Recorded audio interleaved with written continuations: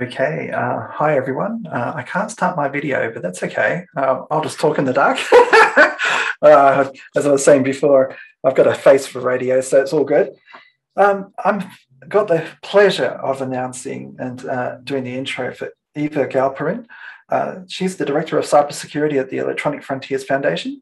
Um, if you ever have the opportunity to do so, please do support their mission as well. What they do is incredibly important. I've got to use a little bit of a personal story here, and I first met Eva at NOLCON in Goa, India, and she just completed a talk, Cybersecurity and Privacy from the Global Lens. If you do have the opportunity, please go and review it. After the talk, I stood around and I wanted to ask her some questions, but there were just so many people around her because, she's a rock star of her industry. And I just felt, you know what, I'll catch up later. And I never did. And I really wish I'd stuck around. One of the things that Eva's really passionate about, and it's actually one of my passions as well, is actually the elimination of stalkerware. You might have seen on my Twitter feed retweeting some of the work that Eva's done in this area. And it just has to go. There's no place for this type of software in civil society. It should be illegal everywhere. Stalkers use it to spy on and abuse victims. They use it for domestic violence. They kidnap kids and they murder people. There is no room at all for this type of software. Please review her TED Talk, literally her TED Talk, for what you need to know about stalkerware and take immediate action. I really do encourage you to do that. Part of OWASP is ethics, and our ethics do not allow that type of software to exist. Please get rid of it. Eva Galperin is EFS Director of Cybersecurity. Prior to 2007, Eva worked in security and IT in the Silicon Valley and earned degrees in political science and international relations from SFSU. Her work primarily focused on providing privacy and security for vulnerable populations around the world. To that end, she's applied the combination of her political science and technical background to everything from organising EFS Tour Relay Challenge to writing privacy and security training materials, including surveillance, self-defense, and the digital first aid kit, which I actually have referenced to people. It's a really important document, and if you're not familiar with it, please go and look it up. She also published research on malware in Syria, Vietnam, and Kazakhstan. When she's not collecting new and exotic malware, she practices aerial circus arts and learning new languages. And with that, Eva, thank you, and take it away. Aha. Thank you so much for having me and reminding me to unmute myself. I also deeply regret that I did not get to meet Andrew at NOLCON, especially since I went back the year after and essentially gave a repeat of the same talk with fewer technical difficulties. But that particular talk largely had to do with sort of overview of stalkerware all over the world. This is not what I'm here to talk to you, it was an overview of like APTs all over the world. Anyway, that is not what I'm here to talk to you about today. I did a conversation at UCLA just a few days ago at an event that they called, I think, something like Ethics in Cybersecurity. And I had suggested that we simply call our conversation Ethics in Cybersecurity. You should have some. They would not do that, presumably because there was just a limit to the amount of snark that they were willing to put up with from me. But now I have an hour to myself, and I get to say whatever I want. So there, and I'm going to talk a little bit about how we should have ethics in cybersecurity. And specifically what I want to talk to you about is who deserves cybersecurity and how we can expand our ideas about who deserves cybersecurity. So when we think about cybersecurity, we think about the practice of protecting systems, networks, and programs from digital attacks. And when we think about who cybersecurity is for, cybersecurity is usually thought of, especially in an academic setting where you were being taught, cybersecurity is for governments. You have great big arguments about cybersecurity policy. What kind of rules should we have? We have arguments about cybersecurity for companies, about locking down your Fortune 500 company or creating cybersecurity products. products. Cybersecurity often focuses on protecting people and institutions with power and money, for the same reason that Jesse James robbed banks. It's where the money is. Notably, what cybersecurity isn't is it's not the practice of protecting people. So I'm going to talk about the ways in which this approach to cybersecurity has kept us from addressing important harms. And I'm going to talk a little bit about my vision of what cybersecurity could be, and to talk about what you as cybersecurity professionals can do in order to make that vision a reality. So I'm going to start actually referencing the talk that I gave at NullCon. I'm going to start with APTs.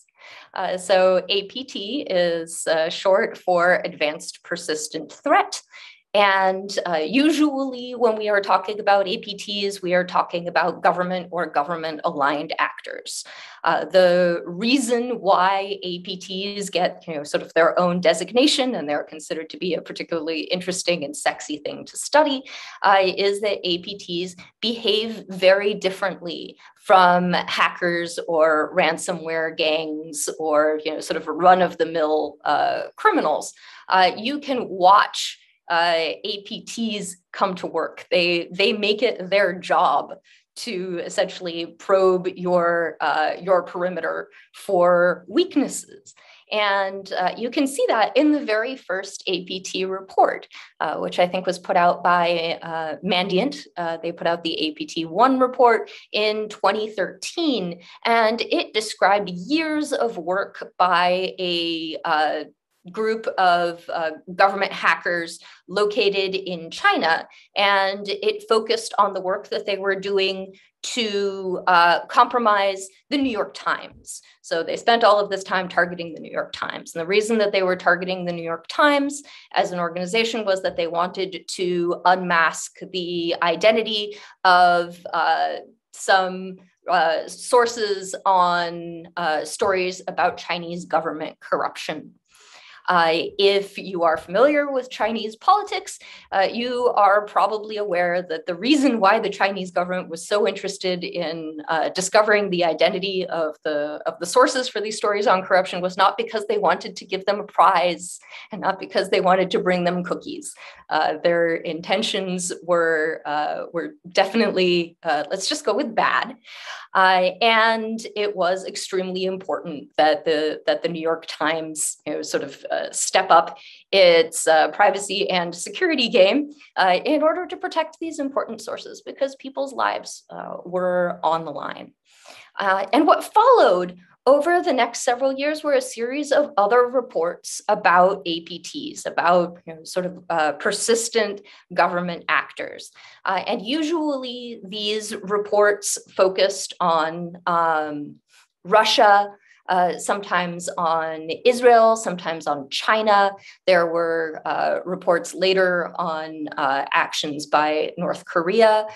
You saw a lot of interest in the behavior of actors from the Five Eyes countries, which are the United States, Canada, New Zealand, Australia, and the UK. So all of that was extremely interesting to people. And the reason that this stuff was interesting is because those actors are sophisticated, because they're largely bringing their A game. At the time when a lot of these sort of APTs were first being tracked, they weren't exactly like making use of ODAs left and right, but they were using some sophisticated techniques. And the reason why security companies published reports about these APTs in particular was also for money, not because you were going to pay for these reports. These were the reports that they were doing for free, but they were essentially free advertising showing you how sophisticated they were as a security company. Our research is so good that we found the NSA. We found GCHQ. Look at me, I'm a badass. We can, pinpoint these Chinese actors down to the building that they were working out of, which is a pretty neat trick. So essentially, the entire point is to fetishize complexity and techniques and novelty as part of this effort to create a hype around your company and therefore sell more products. And because this was the way in which so many of us thought about information security, there was a lot of interesting research that simply did not get published, that ended up on the floor, or that ended up in very obscure reports that nobody ever read, that turned out to actually be extremely relevant. So starting in about 2011, 2012, I was traveling all over the world, doing trainings for journalists and activists who were increasingly being targeted by all kinds of government actors who were increasingly living their lives online and doing their work online. So everything was being kept in some sort of digital medium, and who were increasingly vulnerable to various kinds of online surveillance. So in a moment, I will talk about exactly what those trainings were like, but we did notice that they were being targeted by APTs. And the way that we noticed is that I would come and I would talk to journalists and activists, and they would say, hey, I got this weird email with this strange attachment. So it's not even like I'm writing Yara rules. I'm actually just being handed some malware and told, like, this is weird. And I spent some time taking it apart. And as a result, I spent probably about 3 or 4 years just publishing reports about the APTs that we found that were targeting these journalists and activists. And so what was particularly interesting about these APTs was that they were actors in Vietnam who were targeting journalists and bloggers, lawyers, one mathematics professor in Australia. The Vietnamese case was particularly interesting because I had done some activism on the jailing of Vietnamese bloggers, and my series of blog posts was enough to get me targeted by the Vietnamese government, and they sent some malware directly to me. I wrote it up and noted their use of the Comic Sans font, which made it much more difficult to take their malware seriously. So we wrote about Vietnam, about Lebanon, about Kazakhstan, about some actors in Syria that were sort of pro-Assad hackers that were targeting opposition groups in 2011, 2012, so the sort of early days of the Syrian civil war. And the reason why these actors had not gotten any attention before not before I started doing this work, but before a fairly small number of people started doing this work, was that the techniques were not interesting. The techniques were dead simple and stupid. These were attachments with Word docs and PDFs. There were links to videos that took advantage of extremely well-known Flash vulnerabilities. We saw basically every old and boring exploit in the book. But what was particularly interesting about this stuff was the analysis of the lures that they were using, which were designed to be very compelling to the people who were doing activism in these particular spaces. So it was a lot of stuff like an actor would compromise a Facebook group. Then they would start seeding the Facebook group with links to a fake YouTube page that is supposed to contain videos of Assad's depravities. So again, very simple techniques, but extremely effective. And what mattered more than anything else was that the stakes were very high. We saw that people who were being targeted with this kind of malware were being picked up by Assad's security forces and never seen again.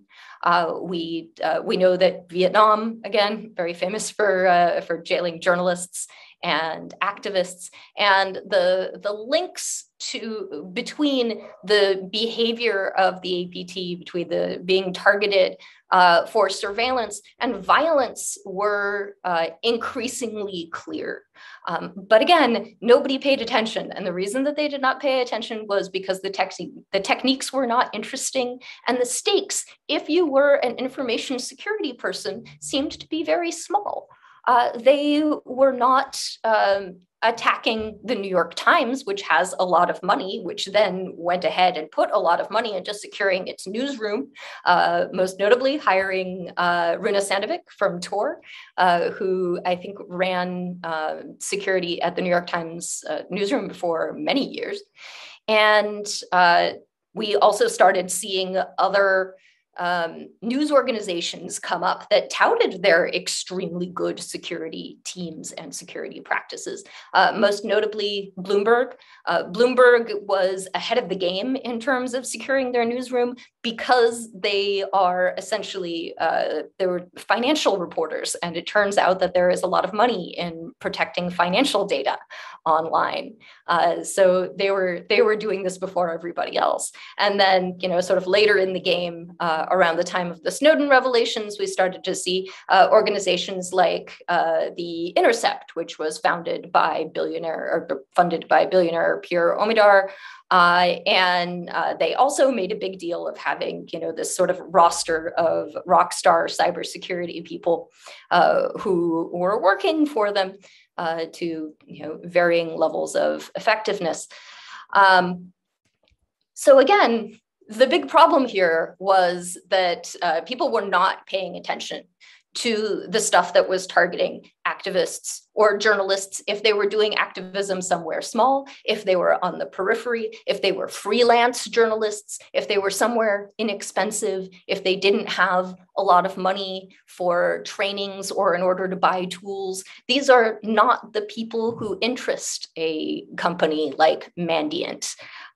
Because there's no money to be made in protecting them. And that's one of the reasons why these reports were written by me and also by, I would say about half a dozen other colleagues in the space who took an interest in doing this sort of thing and why no one had done it before.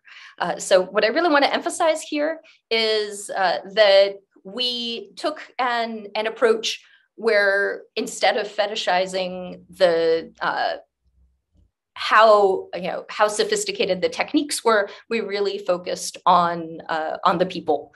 And the people who were largely being ignored were the people who were without power and without money.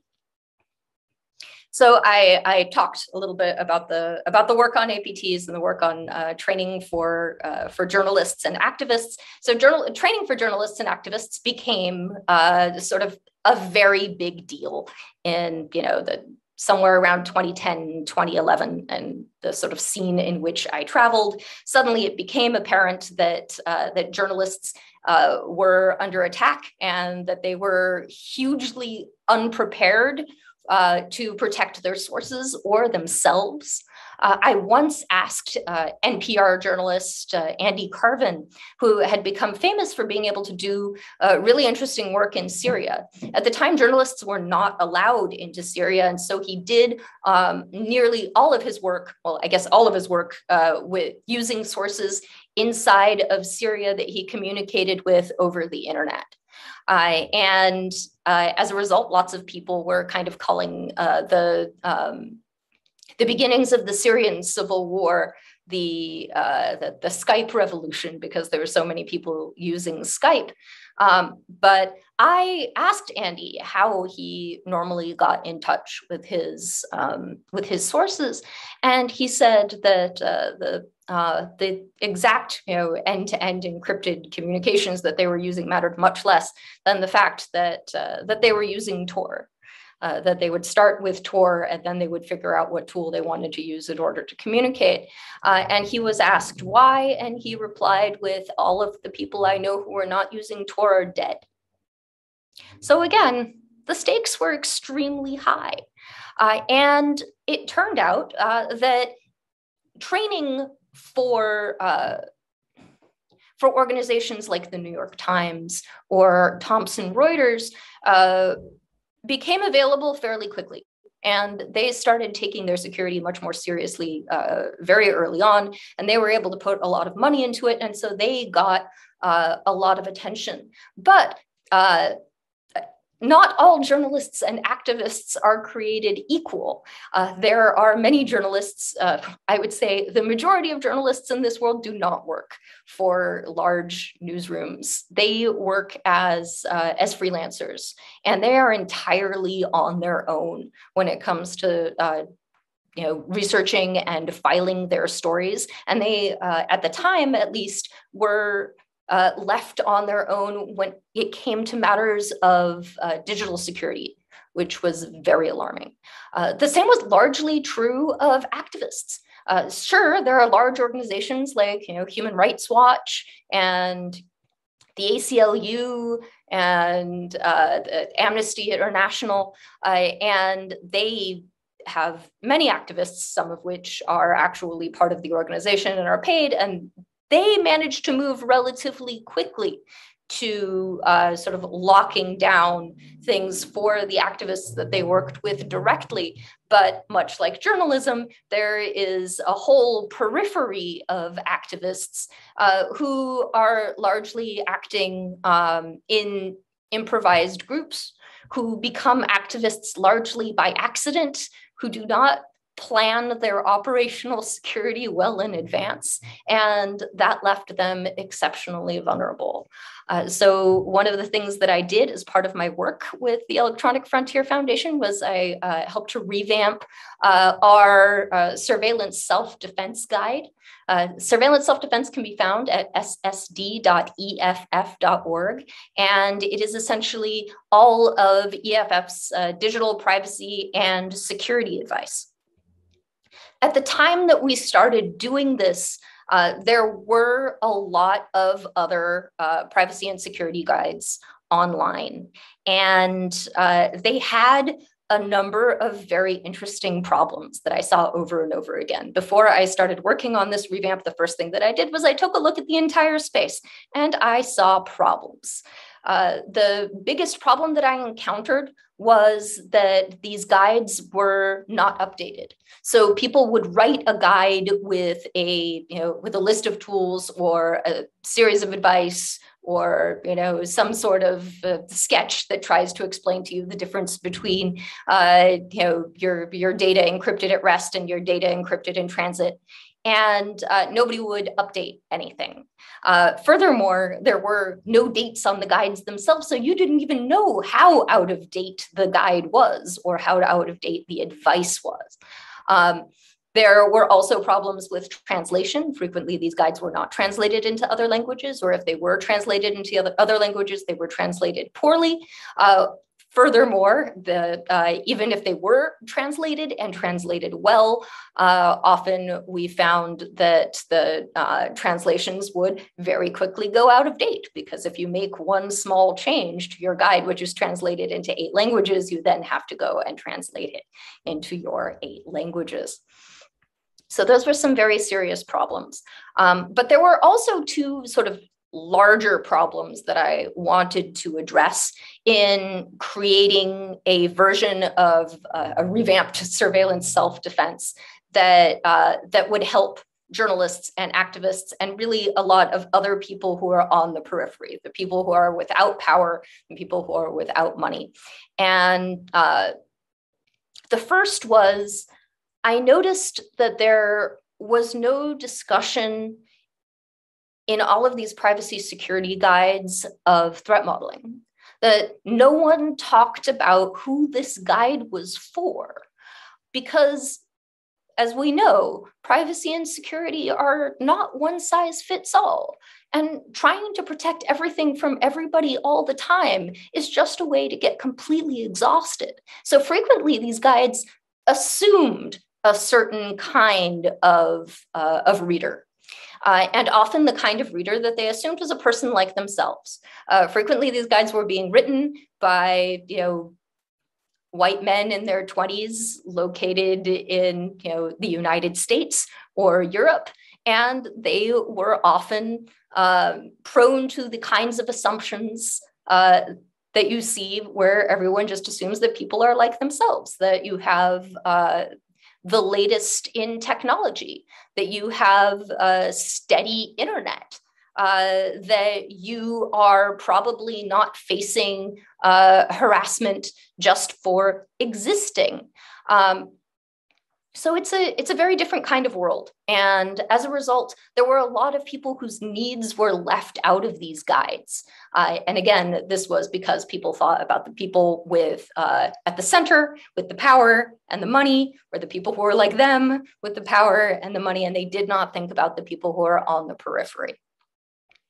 The other thing that I was really not seeing in guides until about 2007, 2008, this was an approach which I really started to see, kind of pioneered by frontline defenders, which was an approach that didn't talk down to the people who were reading the guide, and that didn't treat the people who were reading the guide like, if you don't follow my advice, you don't deserve privacy or security.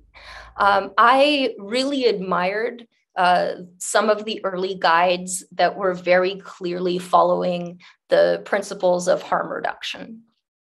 So you may or may not be familiar with harm reduction. Harm reduction is a philosophy taken from the people who are largely working, doing outreach to drug users. And harm reduction has, I think, something like 6 different principles. But the most important thing to know about harm reduction is that it accepts, for better or for worse, that illicit drug use is part of our world and chooses to work to minimize its harmful effects rather than simply ignore or condemn them. So you may be wondering what that has to do with teaching privacy and security online. And what it has to do with that is just substitute drugs for Facebook. For example, it was extremely common for the people who were writing privacy and security guides to simply tell people, well, Facebook is bad, you should get off Facebook. If you're using Facebook and you have privacy or security problems, you have only yourself to blame. It's not like you thought Mark Zuckerberg rolled out of bed and was like, hey, I'm going to protect journalists and activists. And that is an extremely counterproductive approach, especially in countries like Russia, where nearly all activism online happens on Facebook. So as a person who has done some activism and who has worked with activists extensively over the years, I can tell you that the best way to get people on board with good privacy and security is to start by understanding their needs and not judging them. And that is what I think of as the harm reduction approach to teaching privacy and security online. And it works for do you use Facebook? It works for questions like, do you use end-to-end encrypted messaging? Are you using your real name on these various services? You can tell people what best practices are, but you also need to have a plan for what you are going to do when the people that you are teaching need to ignore some of those best practices because they don't work for them. So somewhere around 2016, after many years of working on surveillance self-defense, it turned out that a lot of people were interested in doing these security trainings that I had spent so much time putting together, and for which I had spent all this time putting together security and digital privacy advice. Somewhere around November of 2016, for some reason. And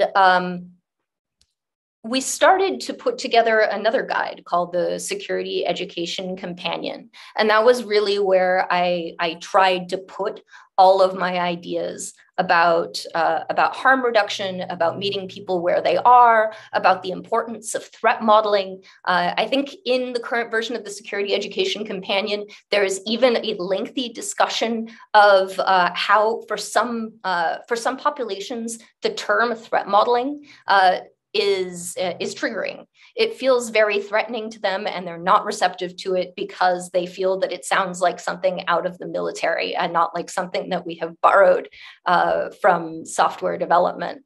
And so we talk a little bit about other approaches to threat modeling that you might use in populations that feel that way around that language, rather than simply saying, well, if you can't stand me talking about threat modeling, then you don't deserve to learn how to threat model.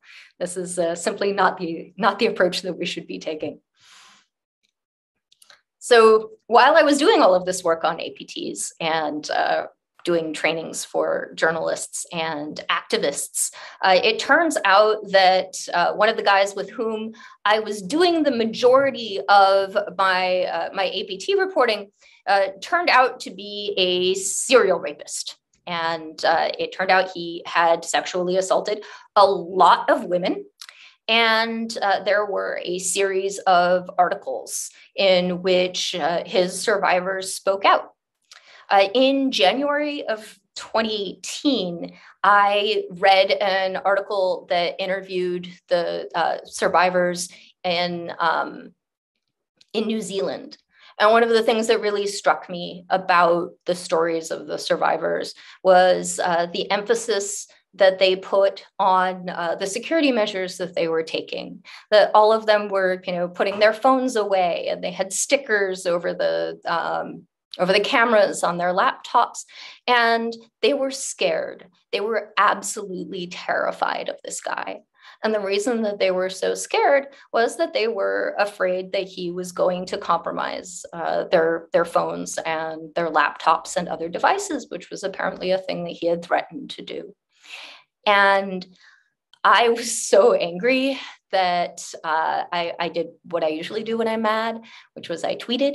And I tweeted that if you were a woman who had been targeted by a sexual predator and you were worried about your device, that I would go ahead and make sure that you got a decent forensic analysis if you reached out directly to me. And then I think I went to lunch. I just sort of ignored this tweet.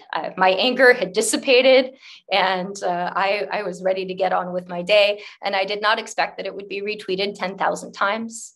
I did not expect that I would be contacted by more than a dozen people per day for an extended period of time. I did, I think, approximately a dozen abuse cases every day for the better part of a year.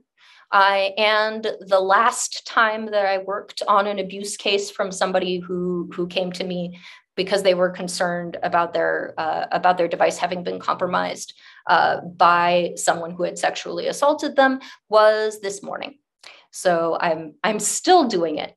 But one of the things that I was really angry about was that a lot of the people who came to me had problems that fell into two categories. The first was that most people were not getting compromised in their devices were not being compromised. Their accounts were being compromised. So I saw compromise of email accounts, of social media accounts, of just about everything. If it had a login, I saw it compromised. And the good news is that we have solutions to the compromise problem. We can tell people to use strong passwords, to use a password manager, and to use the strongest version of 2FA, which is available and that they are comfortable using. Because again, it's very important to meet people where they are and not where you think that they need to be. So now that that is out of the way, there was not a lot to do for the people who are concerned about stalkerware. for the people who are concerned about the class of software that is commercially available to ordinary people for purchase, that allows them to, when they covertly install it on somebody else's device, to get all of the data from that device, including keystrokes and screenshots and phone calls and passwords and all. And if the device includes location data, like our phone does, because we're all carrying tracking devices around in our pockets now. You also have an excellent way of keeping track of the location of a person, which makes it great for stalking. So my first thought was that, wait a minute, isn't there an entire industry devoted to building software that sits on your device and tells you whether or not there's something you don't want on it? Isn't that what antivirus is supposed to be? And so I did a little bit of research, and I tested out, I tried out the top stalkerware products against the top antivirus products. And honestly, antivirus did not come out looking very good.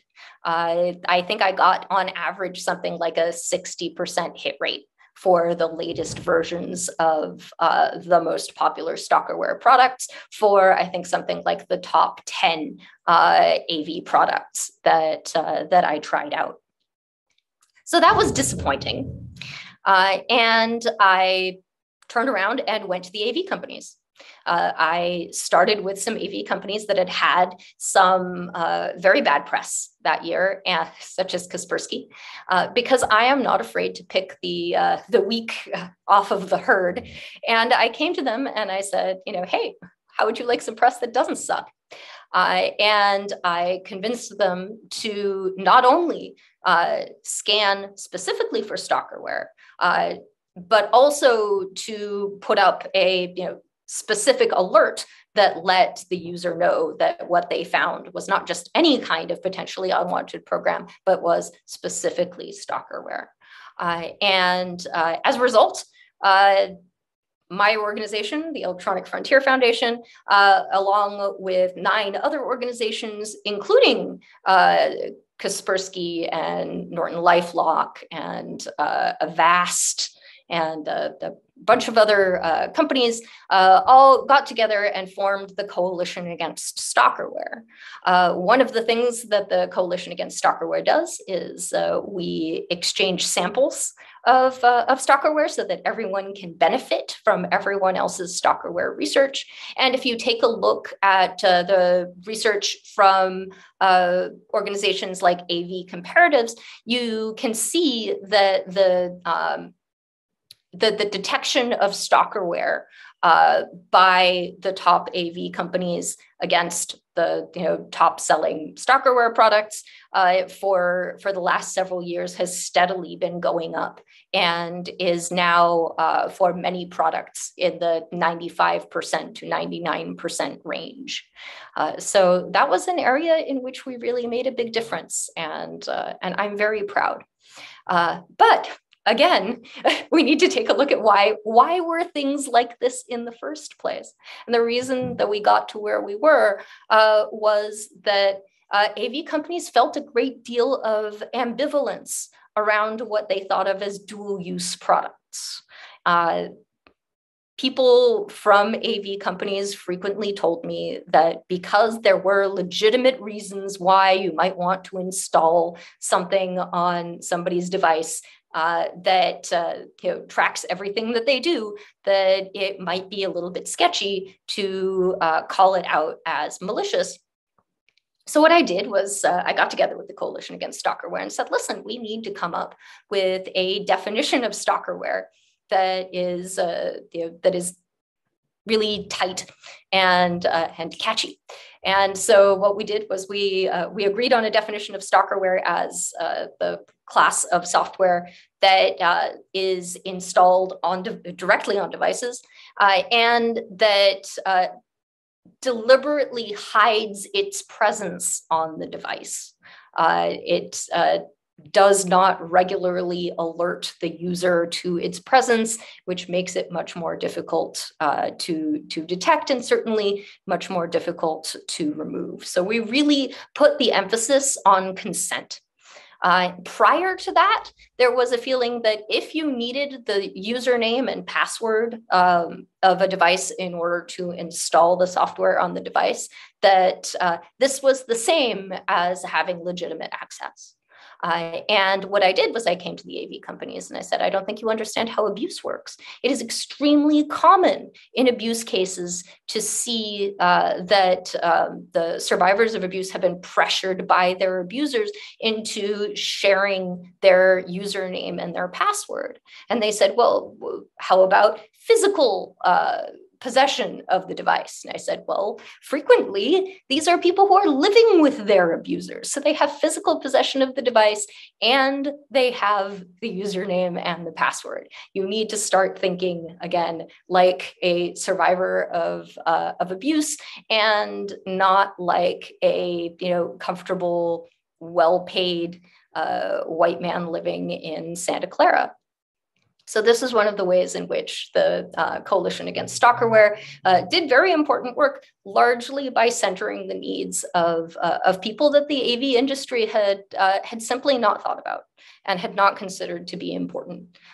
Because honestly, survivors of sexual abuse are not the first thing that AV companies think of when they think about who is going to give their money for their products. So the other thing that I wanted to talk about real quick was that you can tell that a lot of the work that I'm talking about has to do with speaking out, with publishing research or talking to a company and getting them to do something or forming a coalition. And there's an entire sort of class of people who do this. Bruce Schneier refers to them as public interest technologists. Some good examples of public interest technologists include the researchers at Citizen Lab, including Citizen Lab's director, Ron Diebert, John Scott Railton, Bill Martzak, Matt Mitchell, who I think most recently was working at the Ford Foundation, who is one of the founders of Crypto Party Harlem, and who recently received from EFF's Pioneer Award, I think last week. The Congress has a sort of fellowship called the Congressional Tech Fellows, where they hire tech people specifically to be tech advisors to congressmen, and essentially to look at these problems and say, hey, this thing is good, this thing is bad, explain the difference between different types of encryption to the people who are making these kinds of decisions. And finally, I would also point to Consumer Reports. Consumer Reports has done some really groundbreaking work in terms of public interest technology recently, and I'm very excited by what they're doing. But it is not enough to work in the public interest. What we need to do is center the needs and experiences of populations whose needs have traditionally been pushed to the periphery of cybersecurity. So explicitly, that's women, LGBTQ populations, people of color, people in authoritarian countries, activists without money, journalists without money, the homeless, people with disabilities, including visual and hearing disabilities, survivors of intimate partner abuse. And the reason why we need to do this is because, as you can see from the stories that I have just told you, if you center their needs when you're building your products and making your policies, you will also address the needs of the comfortable 20-something middle-class white man living in Santa Clara and wearing a hoodie. But if you build a system for comfortable 20-something middle-class white men living in Santa Clara and wearing hoodies, then you will leave all of these other people out in the cold. The good news is that we're making progress. The White House executive order in March of this year established a gender policy council to investigate the ways in which women journalists are disproportionately targeted and silenced by online harassment, which I think is very exciting. And I'm really glad to see that the White House is starting to understand that cybersecurity is not just about governments, and it's not just about organizations. It's not just about securing our infrastructure. There are many ways in which we are really failing to give people security or privacy in their digital lives. And that is something that I think we should really be focusing on. As cybersecurity professionals, you are powerful. You're influential. And the decisions that you make in your work about what you build and how you build it, how it's locked down, and what is important to protect, and who is important to protect, and what protection even looks like matters. One of the things that I frequently hear from people who work in information security is, well, if I don't build it, somebody else will build it. And that's simply not true. If you don't build it, and also someone else refuses to build it, and the next guy refuses to build it, then somewhere down the line, it doesn't get built. You are the tipping point. You are the person who makes the choices. And your choices matter, especially in an industry where there is a tremendous labor shortage. And so your labor is precious. Don't use it to do evil things. So together, my hope is that we can build a cybersecurity practice that focuses on the needs of people, and specifically the needs of people on the periphery, because that is the only way we're ever going to move beyond perpetuating the existing inequalities in which we are all stuck. Thank you very much. Thank you for your time. I will now take questions. Thank you. That was very, very informative. I was going to ask, beyond just simply getting this sort of cybersecurity practice going for the folks who have generally been left out, are there any actions that you can take with your local politicians or similar that can help make like stalkerware go away, or at least become so socially unacceptable that it becomes less of a problem? Well, there's actually a really interesting thing that's happening in stalkerware right now. Latest stalkerware news. The first is that I think it was 2 weeks ago, the FTC issued a ban on a stalkerware company called SpyPhone. They issued the ban on the company itself, on its parent company, SupportKing, and also directly on its CEO. And this is the very first time that the FTC has issued such a ban. They are currently in a 30-day comment period. So you can actually comment to the FTC and let them know that this is the sort of thing you want to see them doing. There is also an additional bit of latest stalkerware news, which is that there's a company called PC Tattletale.